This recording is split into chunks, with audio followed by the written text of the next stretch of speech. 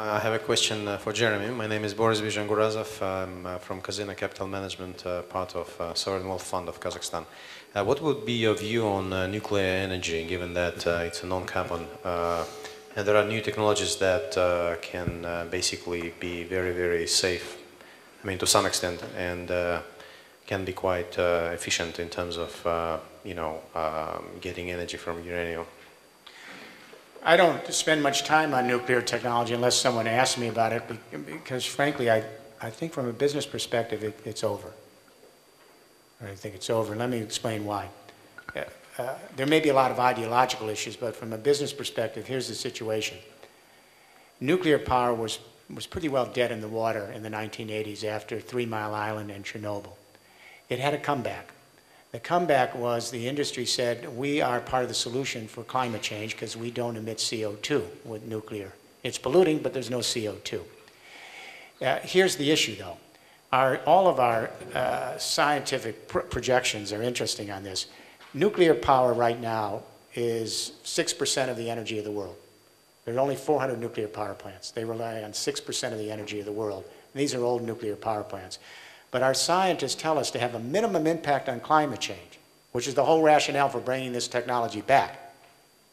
Nuclear would have to be 20% of the energy mix to have the minimum impact on climate change, not 6% of the mix.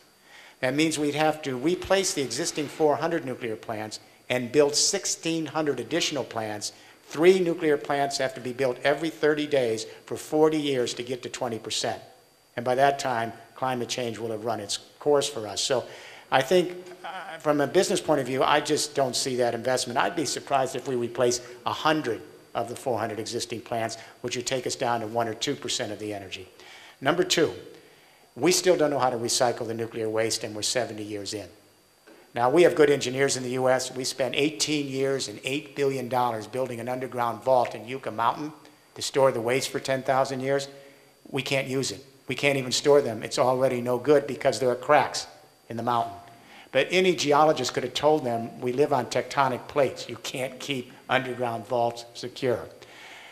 Number 3, we run into uranium deficits, according to the International Atomic Energy Commission. You may know this, between 2025 and 2035, with just the existing 400 plants. So that means the price goes up. Number 4, we could do what the French generation of new plants are doing, and we cycle the uranium to plutonium. But then we have plutonium all over the world in an age of uncertainty and terrorism. And then finally, and this is the big one that people don't realize, we don't have the water. Over 40% of all the fresh water consumed in France each year goes to cooling the nuclear reactors. It's almost 50% now. When it comes back, it's heated and it's dehydrating our agricultural and ecosystems, and it's threatening our agriculture. So we don't have the water, and this is true all over the world. We have saltwater nuclear plants, but then you have to put them on coastal regions and you risk a Fukushima because of tsunamis and ocean currents. And I would say the last thing on this is that nuclear power is centralized power. We'll talk about this tonight, like fossil fuels. It doesn't fit a new generation that's moving with the kind of technologies that are distributed, collaborative, and laterally scaled. It's an old technology.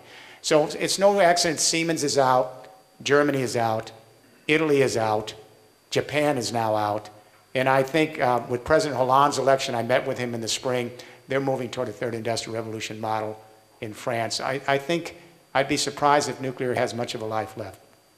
I don't think it's a good business deal. I agree with you.